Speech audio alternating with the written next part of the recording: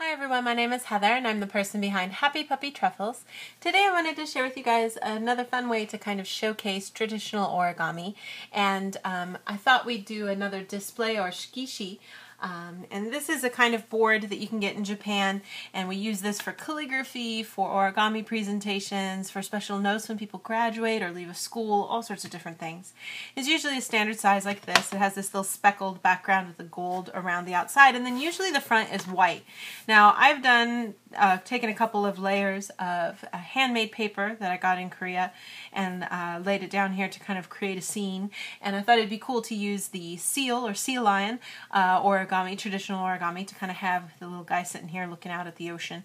I'm a big fan of seals, so this one's kind of a fun one to do. Plus, just kind of seems, you know, with the weather getting warmer, I don't know, I just think of walking along the beach a little bit in California or Oregon and stuff like that and seeing these guys. So, but anyways, yeah, we got a little bit of strip of sky, a little bit of ocean, and a little bit of like kind of rock and then muddy beach or whatever you will have you. But, and then I was going to just show you guys, review the steps of how to make the sea lion or the seal, and we can then put him on here.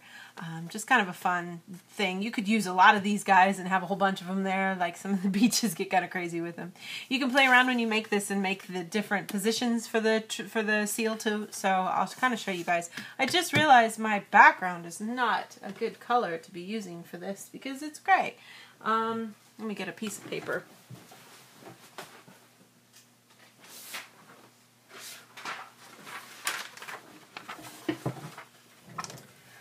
I'm just going to put this down here just in case I can't see, you guys can't see what I'm doing, but this is some nice handmade paper I got from a local paper maker here where I live.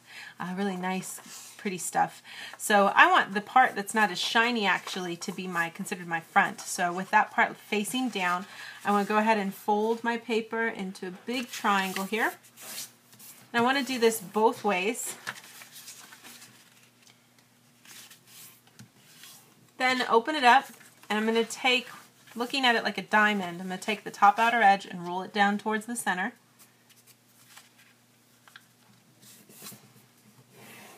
And do the same thing with the other side too.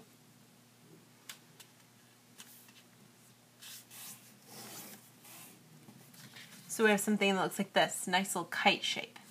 Flip it over, and then just take the tip and fold it up. Now there's a crease already there, so this should be fairly easy to do. You're just folding it up to the top. Flip it over again, and then I'm going to use take these little pockets, and there's already the diagonal crease to help me here. I'm going to push this down and out so that this part comes straight out.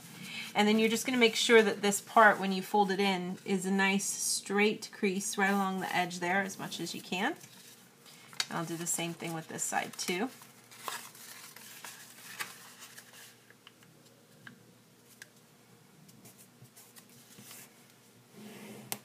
So that we get something like this. Take the first flap and fold it straight down so that this whole part opens up nice and clean into the center here.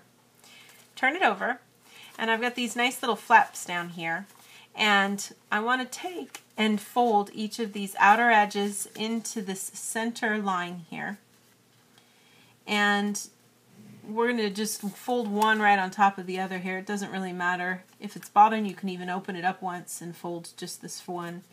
If it feels like it's a little tight. Get both of those started, and then we can just fold everything in half down like this.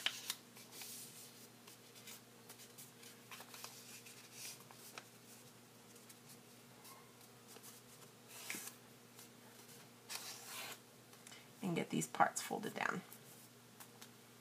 Turn it over, and we've got what's going to be the little flippers for the seal there. And then I'm going to take this front area here and reverse it up. And I basically am going to create a crease that hits right at the edge of where that the flippers meet.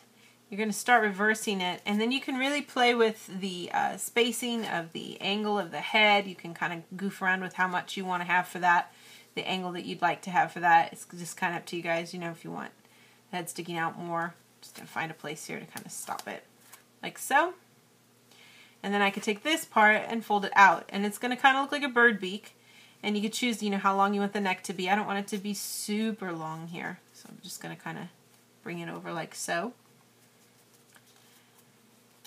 And then of course we don't want it to look like a beak, so if I kind of open this part up a little bit here, got this nice little kite shape, you can fold this part back to create a nose. And you can kind of play around with it and see until you get the shape of the nose that you like, so that you can get kind of a cute little sea lion head there. And then for the back part here, I'm going to go ahead and take, and you can kind of see a nice little crease here that comes out. I'm just going to kind of match to that as a point of preference to just kind of bring the tail up, the same way we did the head. And in this case, I'm going to try to shoot for about a 90-degree angle with the back slope there.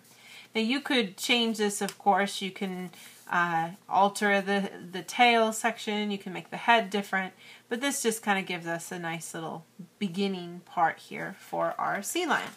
And if I've got my background here, I was just going to have him kind of hanging out here.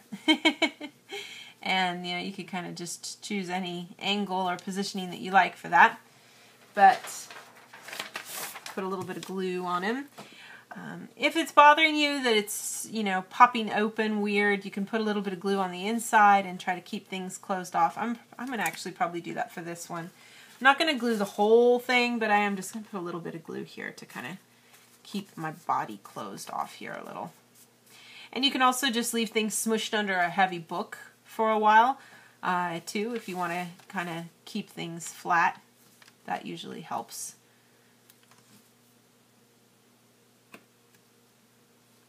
Some glue on this whole part here.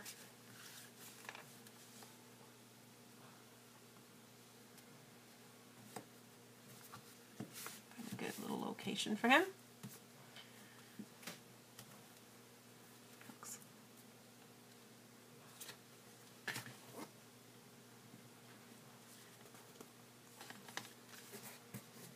There we go.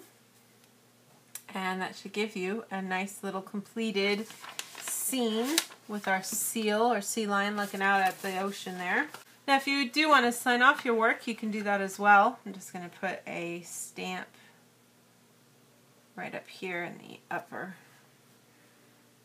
or where should I put it? Down here. You can kind of play around with where you want that to be, but that can give you a fun little quick and easy way to display some origami. These make great gifts for people and stuff, for special occasions, somebody who likes seals, those kinds of things. I'll try to have some more fun projects like this to share with you guys in the future. Thanks again always so much for watching, and I'll see you guys next time. Bye!